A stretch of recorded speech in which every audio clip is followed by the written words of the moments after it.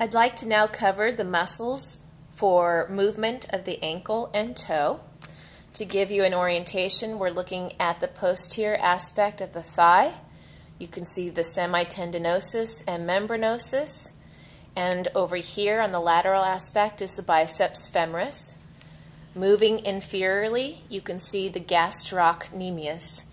The gastrocnemius has its origin on the medial and lateral condyles of the femur. Its insertion is through the Achilles tendon onto the calcaneus.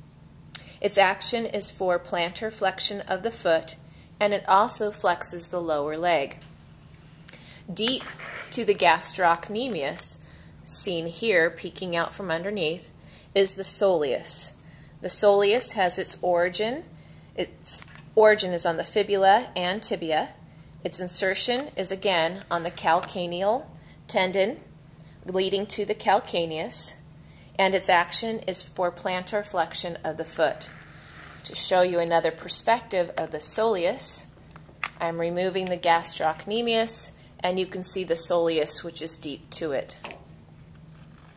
Moving to the anterior aspect of the lower leg, you can now see the tibialis anterior. The tibialis anterior has its origin on the lateral condyle and tibial shaft. Its insertion is the medial cuneiform and first metatarsal, and its action is the prime mover of dorsiflexion. Shown on the lateral aspect of the lower leg, you can see this muscle, the Fibularis Longus. It starts way up here. Its origin is the head of the fibula. It inserts on the first metatarsal and medial cuneiform, and it causes plantar flexion and foot eversion.